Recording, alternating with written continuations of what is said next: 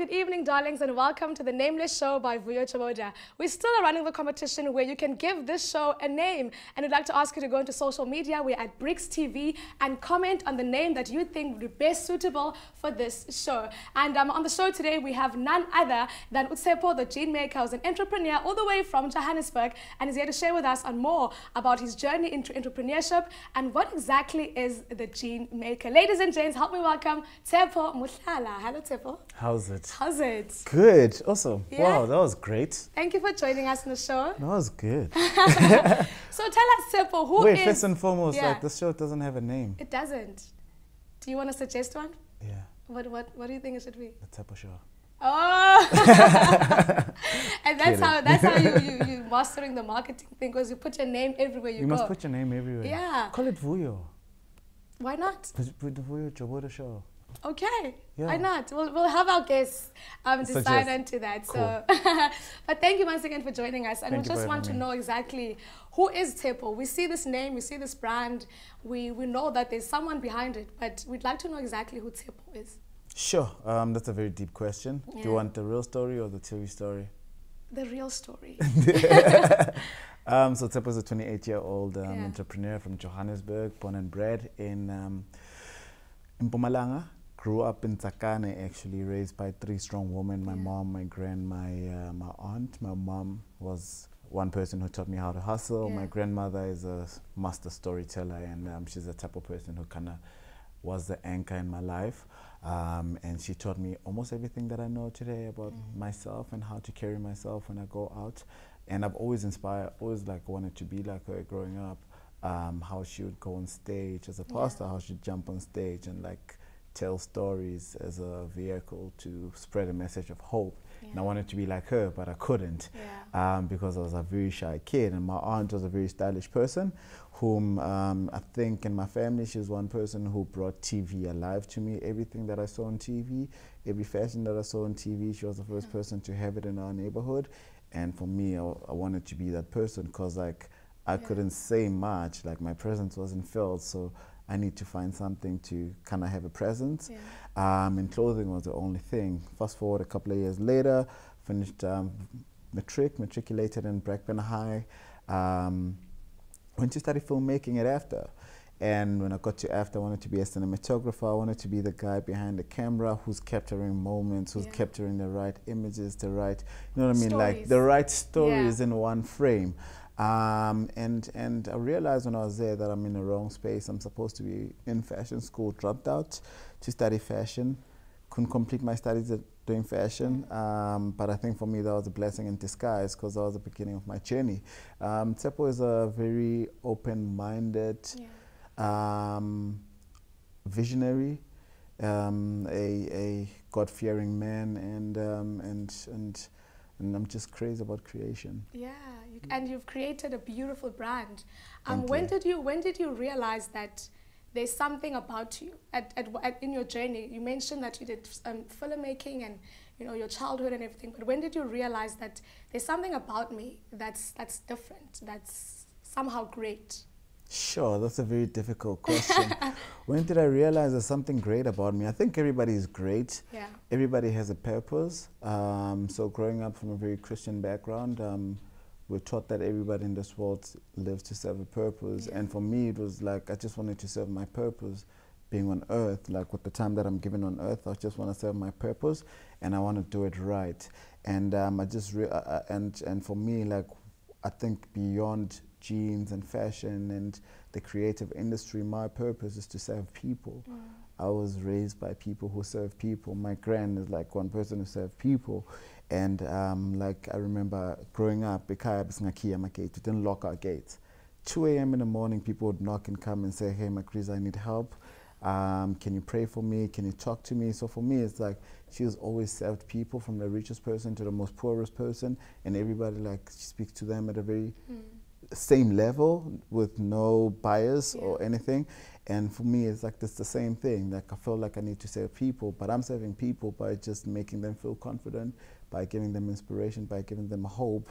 And the most beautiful thing that we've done with our business rather, is we enabled people, or women, about 12 women, to work in an atelier, train them up to become world-class jean makers, and each and every person who's there is like walking distance away from the office. And I think for me that's one of the most beautiful things ever to do as a brand or as a business, and also for me as an individual.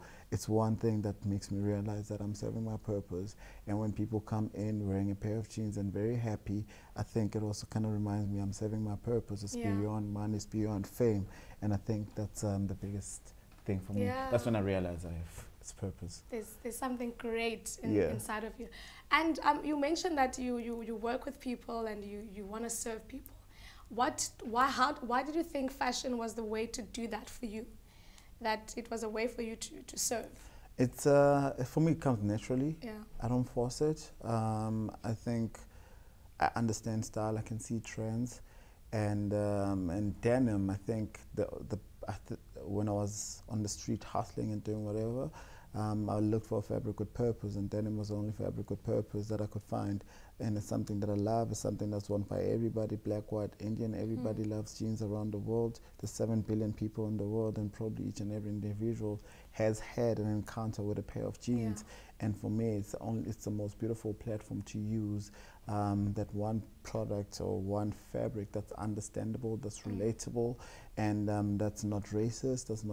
That doesn't have boundaries. It's just a 5-pocket pair of jeans, and we can play around. It's the most. I think it's one of the biggest platforms in the world after TV, or before TV, or after music. Yeah, and Tshepo, I don't know, I think, you know, what you've done, you've changed the idea of what fashion can be or what it is. But for someone who's sitting at home and they're hearing us talking about the brand and everything, how would you describe your brand? If someone doesn't know what Tshepo the Jean Maker is, what would you say describes the brand that you have? Sure. Big questions, Vuyo. What describes the brand? I think it's everyday functionality, lifestyle practicality.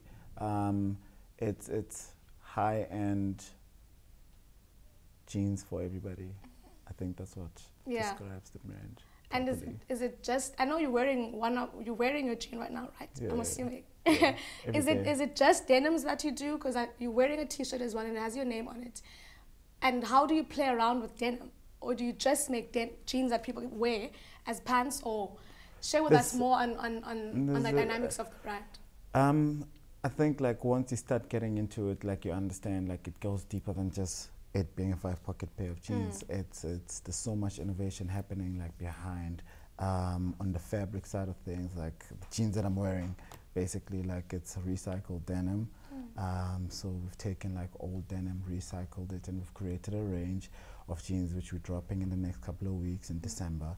And it's so much innovation that's happening from the fabric's perspective for it to feel much more smoother, to be more stretchy, to be comfortable for the South African audience, especially. If you look at our climate, it's kind of hot and it's cold in Cape Town. So we had to create a fabric that speaks to that can handle that, but also looks stylish at the same time. So we do our main. At the moment, our main product is denims, but we do have supporting acts, I call them, which is our T-shirts, hats, and we're also venturing into accessories, small things like keychains, and there's more stuff that we're doing. So it jeans is staring, and then the other it jeans is staring, and then oh my word! And I know that you've done such, you know, and I keep saying this, you've done amazing things because you've not only taken jeans, but you've made it somehow a story. You know, people can identify with what Tshepo the Jean Maker is. What do you think is the importance of storytelling through whatever it is that you do, whether it be, you know, television, whether it be, you know, whatever field that you're in? People are into stories, you know. People love stories. The reason we go to like the movie theater is because we wanna watch a story. The reason we go to school to read a book, or the reason why we buy books, is because of stories. If you're a Christian, the Bible you read, it's literally one big story. If, you know, basically people love stories, people are drawn to stories. And everybody always kind of wants a new story once in a while. Everybody wants hope. And I think for me, like a beautiful brand is a story well told. And for us, it's like we use stories as a vehicle to kind of spread a message of hope. And most importantly, I don't feel my brand is a brand. I feel like it's a story. And in 2051, that's when it's going to become a brand. Okay. I just wanna hold you on there because you have to go to a quick commercial break. And talking of stories, you have a beautiful story to tell us about how you met the Duchess of Sussex. And we'll chat more about that straight after this ad break. We'll see you just now.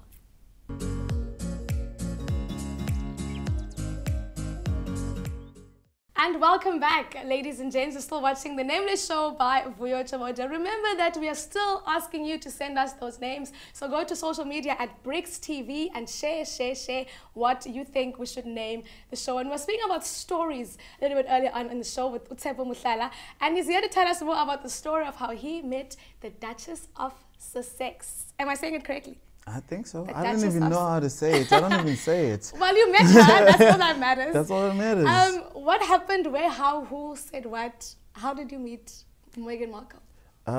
They came to me. They called me. I think people came over to our space a couple of months ago. And it was just, you know, when these people do their thing, they won't tell you who they are. But I think they got one of the best experiences when they got to the space. And like we treat everybody with the same attitude. We treat everybody. We try to give everybody who comes into the space, because we don't know who comes in there, and just give them a great brand experience. And when they went back to the UK, a couple of weeks, months later, I got a call, and they're like, "Hey, Taps, listen, Meghan would like to buy a pair of jeans from you because she's coming to South Africa." I was like, "Oh my goodness, who's Meghan?" You know, I didn't say who's Meghan. I was like, "Okay, this is such a huge English accent, and maybe these guys are playing me." And put down the phone, and I call my sister, Tumi, "Who's Meghan Markle?" And she's like, "What?" And she goes crazy. I'm like, "Who is she?" She's like, "Oh my God, Tshepo the Duchess, Harry's." I'm like, "Oh my God." She's coming to South Africa, and she wants us to make her a pair of jeans. And we're like, "Oh my God." I was like, "Okay, cool." So 2 days later, they're like, "Taps, we're going to London. We're going to London. Can we have those jeans by today?" I was like, "Unfortunately, we take about a week or two to make jeans." And like, snap. Cool. I don't know how we're going to get them to the UK, but like, and then we continued to make the pair of jeans. And then she came to South Africa, because when she came here, her tour was basically she wanted to wear the jeans for the tour. When she got here, it was like, okay, we'll see how we get the jeans to her. We'll find a way, either way, you know. And then on a Sunday, they came on a Monday. On a Sunday, I got a call from them around 7. And this guy's like, "Hey, Taps, listen, man, Meghan wants to come to your studio and see what to do and whatever. I don't know if are you open to that?" I was like, "Of course, bro." Why not? And and that's what happened. They came down, they shut down the whole place. She went around, saw a couple of studios, came into the space, and what we did in the morning before she got there, what we did, my accountant Belinda, she's, you know, I'm so happy that I have a very good team. She's like, "You know, Meghan has a baby, and let's make some stuff let's make some jeans for Archie." And we went out, we made a pattern for jeans, for a dungaree pattern, and within an hour we had a dungaree already made. And when Meghan came in, I mean, like, we had a conversation. She was so cool. She was the most amazing person that I ever seen. Like, you know, she's amazing. She's amazing in the visual, besides her being royalty. And walked into the studio, introduced her to everybody else, and I was like, "Yo, listen, actually we made you something for Archie." She was like, "What?" And the thing is, like, we're not allowed to take pictures, no cameras were allowed. And like, she was literally running in the studio, because I was like, "Actually, I made something for you." And she's like, "What?" She went crazy. And then she pulls them, she's like, "Oh my God." This is Archie's ones or hers now? No, Archie's ones. Hers, she was like, "Okay, like, whatever." She knew what she was going to get. You know, but like, you know, that Archie thing, like, I think it was just like, and the thing is, like, you just see how much parents love their babies. It's like, if you consider my child, then you're amazing, you know. And for me, that was the most beautiful thing to ever watch, to see royalty running in my studio. And like, I was like, "Yo, dude, you're gonna trip." You know, and also you created an experience where she can share something with her son. Yeah. You know, now she can be like, we're both wearing something from South Africa. Yeah, you know, that's absolutely amazing. And you not only have presence in the royal house, because now you're part of the family. You have presence all over the world. How did you get to that point where you were able to establish yourself in different countries? It's the power of social media, hey? Yeah. Like for me, I think it's like one gene at a time. And that's what I've been doing. It's like for 4 years, been doing the same thing every day, no fail, showing up every day, one gene at a time, and using social media to spread the message consistently, and doing stuff like this, doing interviews, chatting to people, going out, meeting the right people, chilling around with the right people, finding yourself in the right circles. And then also, like, I think the most beautiful thing is that we positioned ourselves in a very right space, Victoria, which is like an emerging space in Johannesburg. It's in the center of Johannesburg, but it doesn't feel like in Johannesburg. It's surrounded by world-class makers. And for us as a brand, there's like, what better way for ourselves, for us to position ourselves in a space like that? Yes, there's no foot traffic, but it kind of puts us in a level where it's like it's very world-class, and it's literally a traveler's or a tourist destination. So if you're from New York or wherever, like if you want to see South Africa and experience South Africa, they send you there. So that's how we got our stuff outside the world, that people would come in, take the stuff out, and then call us, yo, bro, listen, a friend of mine from LA saw this, can you send me this? And that's how we kind of grew, you know, and through networks. And now we have some stuff in Amsterdam, and hopefully, like, you know, within the next year, it's Japan, New York, London, and, you know, slowly but surely taking over the world. Wow, global brand. Yeah, I would put it that way. Absolutely. And I mean, Tshepo, what are some of the lessons that you've learned? Because I know entrepreneurship is not easy. You know, it comes with its ups and downs. What have you learned from your journey, from your 4-year experience with the brand? It's patience, patience and believing in yourself, and yeah, it's doing the same thing until you get it right, and always have a bigger purpose. Yeah, I think for me that's one thing that I've learned, is just believe, even when, like, you know, making money is not about money. Yeah. You know, money should be the last thing on our mind, because money follows you. If you follow money, you make mistakes. So just focus on what you're good at. Yeah.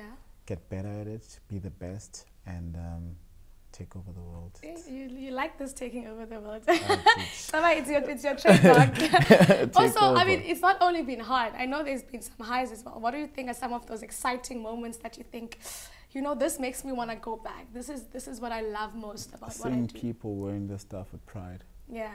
It's the most beautiful feeling ever. Yeah. Seeing something that you've created in your mind, put on a product, and people love it. For me, it's the most beautiful feeling in the world. Wow. And you mentioned that you're working with 12 amazing ladies that you know are from the area that you're in. How is your community, and how is the area that you're around benefiting from this brand that you personally created? I mean, like, we've taken people, some of them didn't know how to sew. Today they're world-class jean makers. And for me, it's like I've kind of upskilled people, and now they have something that they can take home, even if probably we close down. We're not going to close down anytime soon. Maybe not when I'm still watching it. But the fact that we've given other people hope, and we've given them a job, and enable them to, like, take care of their families with benefits, medical aid, and all that stuff. For me, it's the most beautiful feeling ever, is that, like, you've kind of given somebody who never thought in their life they'd get these things at the ages of 40, 50, and now they're seeing it happen, and they can just walk to work, and all their money is their money, and they're upskilled, and they're trained by the best people in the world, you know. So for me, it's the most beautiful thing to ever watch, and to see that I'm also, like, doing something to, you know, uplift the country. The others, yeah. And you have something very exciting coming soon, December. Yeah. What is going to be happening? Well, in December, we're launching our ready-to-wear range, one style for different washes. And the most beautiful thing is that, like, I've named it after, basically it was inspired by my unsung heroes, or I don't like the word unsung, but, like, my heroes, like people who are heroes but not in the public, you know. Could have been easy for us to go to the Mandela family and say, hey, we'd like to make a jean that we're celebrating Nelson Mandela, but I had to look deeper and celebrate people who actually had an impact in my life. My grandmother, my mom, my aunt, and one person that I hardly talk about, my granddad. And so all the genes, I don't know about it. So all the genes that we've done is basically telling their stories in my life, and probably something that's going to inspire other people, and also maybe look around and say, hey, actually I do have someone like a Makriza in my life. I do have a Radu who's my granddad in my life, and these are people that we always have to celebrate.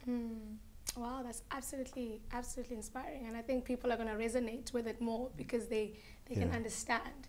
And you put your name on your brand, right? That means that people are getting to know more about you.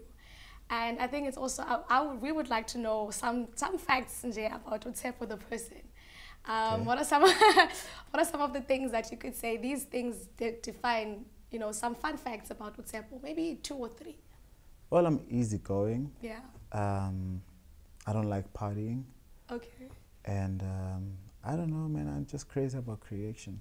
Yeah. I'm just crazy about creation and domination. Yeah. Yeah. And what makes you, because I'm trying to get our audience to the world, to so that when they get these genes, they can be like, okay, so I'm wearing Tshepo, and this is the kind of person that Tshepo is. This is what makes Tshepo excited. This is what makes Tshepo laugh. This is what...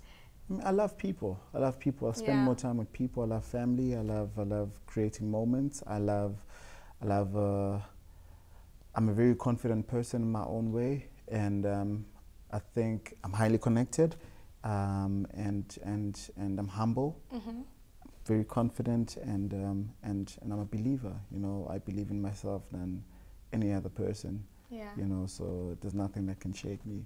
I just look in the mirror. I'm like, okay, cool, let's go. Let's go. And so, in a minute, what is the future looking like for your brand? Oh my goodness, like these lights are so bright. The future's looking bright for us, but I cannot talk about 20 years from now. I can probably only talk about the next 6 months. The brand is growing. It's growing feet. It's only 4 years old in the next couple of weeks. And like, you know, we're teething now, and it's painful. But like, it's a very important process, and we're not in a rush for anything. You know, we're gonna do this thing slowly but slowly, one gene at a time, touching one person at a time. And for me, I believe that like the best selling story is if you touch one person, then you've got a bestseller. And if I can touch one person, for me, I've got a bestseller, because that one person is gonna convert to 10 person, and you know what I mean. And yeah, that's what I'm looking at. Oh man, you've touched me, and I know you've touched our audiences at home. I hope so. And we wish you all of the best with your journey, and I'm hoping that, you know, everything that you've said today is going to come into realization. Absolutely. Ladies and gents, that is Tshepo Mohlala. If you don't have a pair of Tshepo the Gene Maker jeans, now is the time for you to go and get yourself a pair. And we'd like to thank Tshepo for joining us on the show, and we'd like to thank you for tuning in here on the Nameless Show with Vuyo Joboda. Go on social media and share those names, because we'd like you to please help us give the show a name. I am Vuyo Joboda, and I'd like to say please tune in same place, same time next week here on the Nameless Show. It's ciao for now.